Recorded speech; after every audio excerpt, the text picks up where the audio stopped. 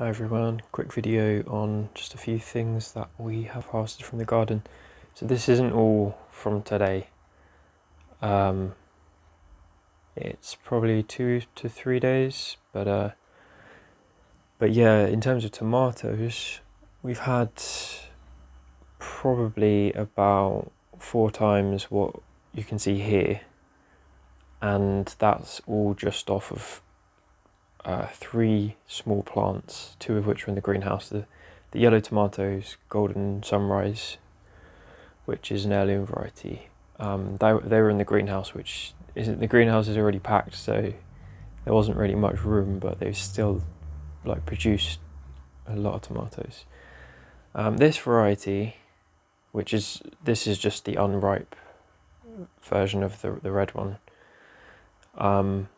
This variety was given to me by my dad, and I don't have any idea what it is, but it's actually really tasty. I think I prefer the taste of the red over the yellow, but I was trying to find an heirloom variety that tasted similar to Sungold, which is quite a well-known and highly regarded tomato, but because it's an F1, you have to.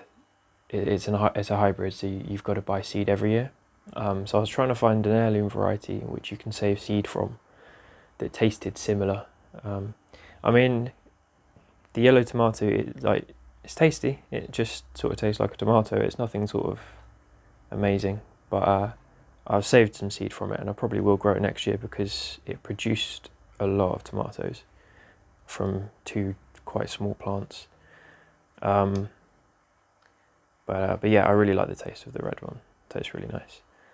And yeah, I've got a fig, Braber brown turkey again. But yeah, I'm quite happy with it because it's the garden's pretty packed, so it's not like we had a lot of space to grow these. These were sort of shoved on top of other plant pots, sort of in the corner. So we didn't really give them much room, but they've produced really well. It's just that we have a snail problem, so that we have to harvest most things slightly underripe, because as soon as they turn colour, the snails eat them. We just have so many snails in our garden, it's unreal. But yeah, I thought I'd just show you that. Nice little harvest from the garden. And yeah, hope you're doing well. And yeah, I'll speak to you in the next video.